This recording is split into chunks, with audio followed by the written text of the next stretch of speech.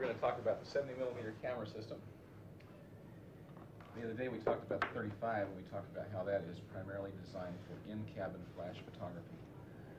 Occasionally we'll shoot things out the windows or EVA with the 35, but the 70 is designed primarily for taking photographs out the windows. And it's a wonderful camera system. We're going to talk about the displays and controls first, and then we'll talk about its operation, and then we'll talk about the spot meter, which is the way that we determine exposures, because this is a purely manual camera.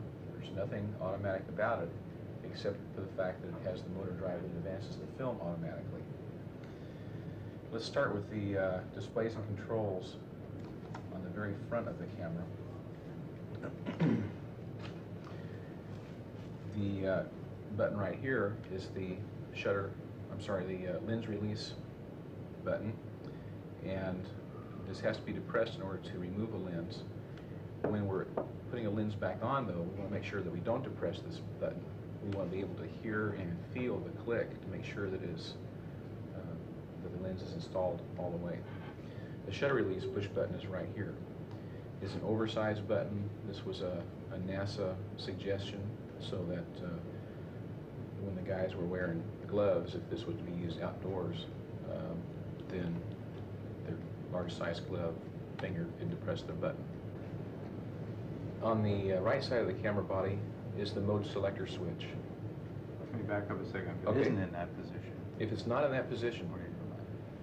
then the camera has not finished a full cycle, and you would refer to the malfunction procedures. It means that either the batteries have died or there is a jam in the magazine that's not allowing the film to advance, and therefore is jamming and not letting the camera finish its full cycle. Turn the module on when you first install a magazine, and don't turn it off until after the whole thing has been shot.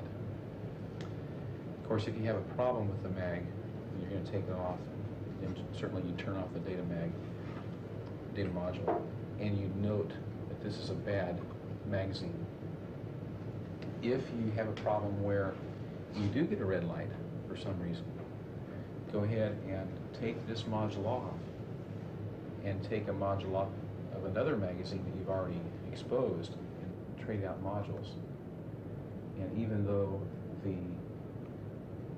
frame number, magazine number will be wrong, the GMT will still be correct.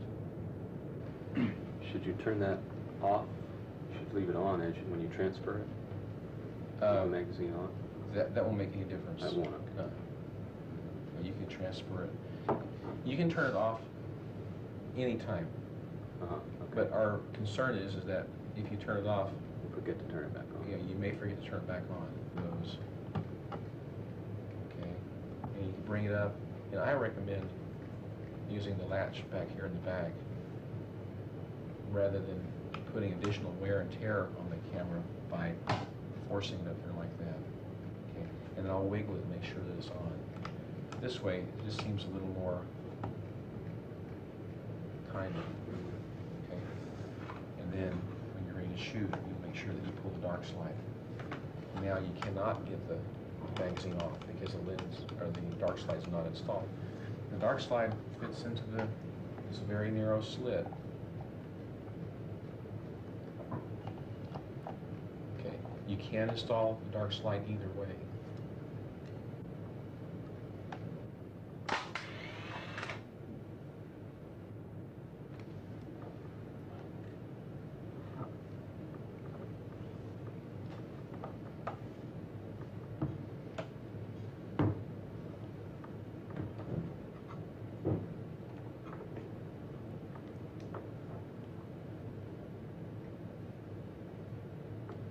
Don't want to push it right there.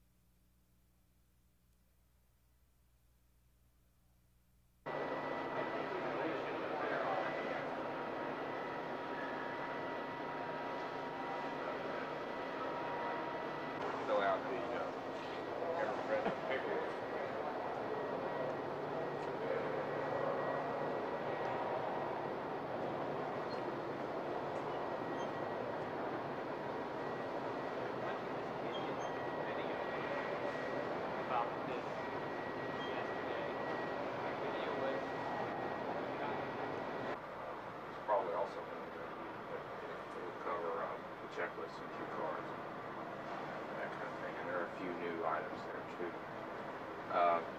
And we'll just start here on the mid-deck.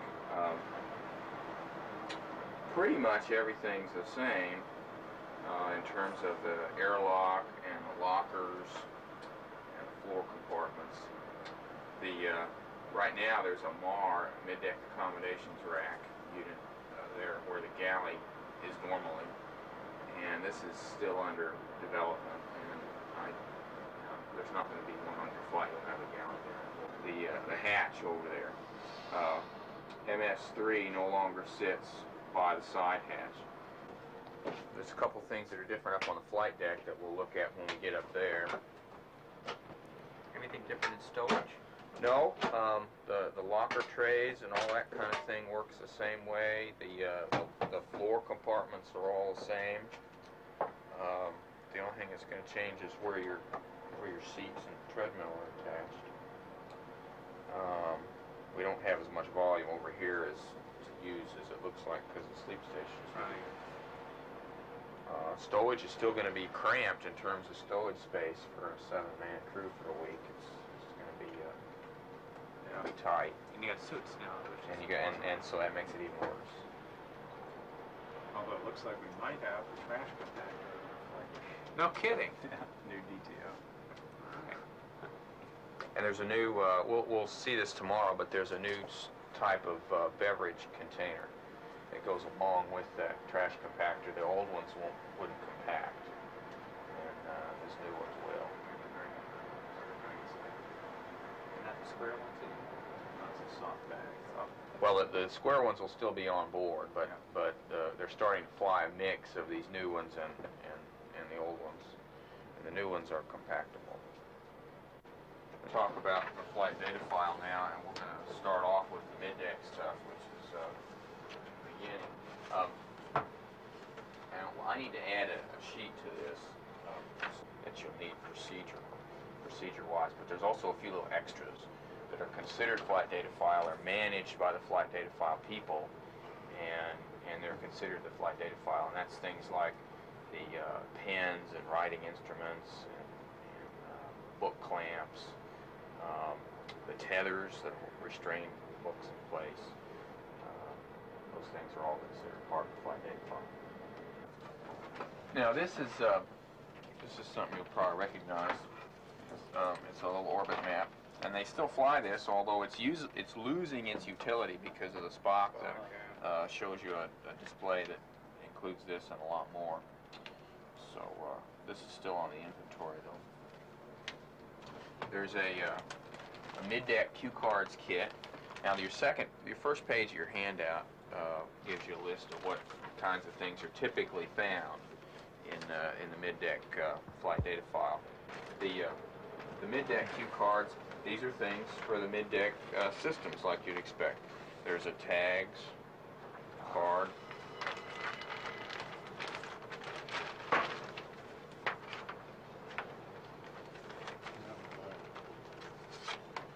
There's several cards for medical DSOs. There's blood velocity. And, Is there anything in here? Do one of those. There you go. Electrodes. Too many decaps. Sam will do all those. There's a teleprinter card. Never need that. Yeah, I hope we don't need that. These guys still give positions where you put them. Galley card.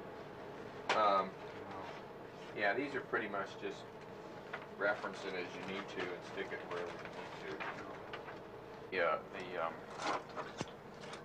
flight data file accessories bag, and it's not full, but because there would be a bunch of marking pins in here too. But these are book clamps. There's a couple different sizes of book clamps to hold the book open to a certain page, and you can stick it to the locker face. Those are new, yeah. Different than the ones we use. Well, I can show you how they work. That allows for larger books. I think they have some of these at Marshall now. Should get some. Yeah, really. I think they do. That looks much better. So in 0G this works fine. Yeah. You can even do it with 2 pages. Hold 2 pages open. Mm-hmm. That would work in 0G. Yeah. Or like this.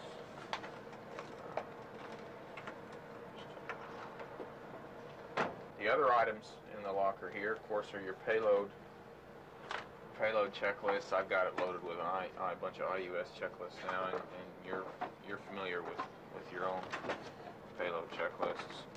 There's a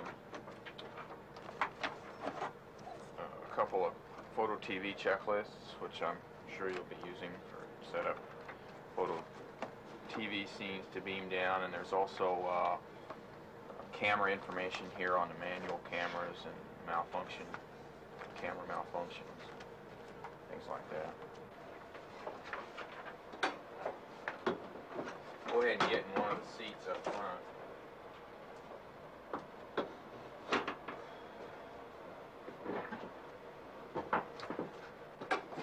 They're really nice. They're no longer do we have those big clunky Draw it. forward things. We still have those for the overhead and aft windows, but the forward windows are just cloth covers that are rolled up in those containers, and you just unroll them and stick them to the window with Velcro. So there's nothing to put in the window shade container. And The EMI the shield? EMI and shields and the aft shades and filters, and those things are all still the same. And so that bag is still down there. It's just here. And just Oh, I see. roll it out, and then it sticks to the window frame with the Velcro. And they're nice. They've worked real well. The 2 forward ones, windows 3 and 4, are hard to operate just because the HUD's in the way.